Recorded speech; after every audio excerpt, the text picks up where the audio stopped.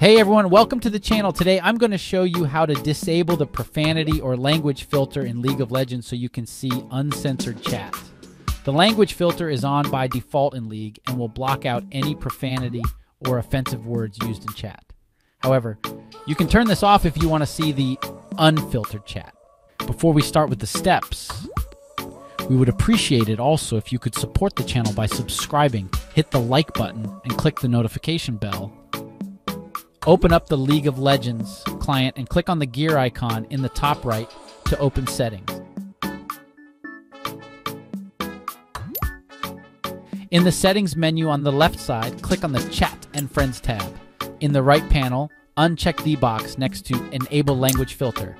Then click Done to save your settings.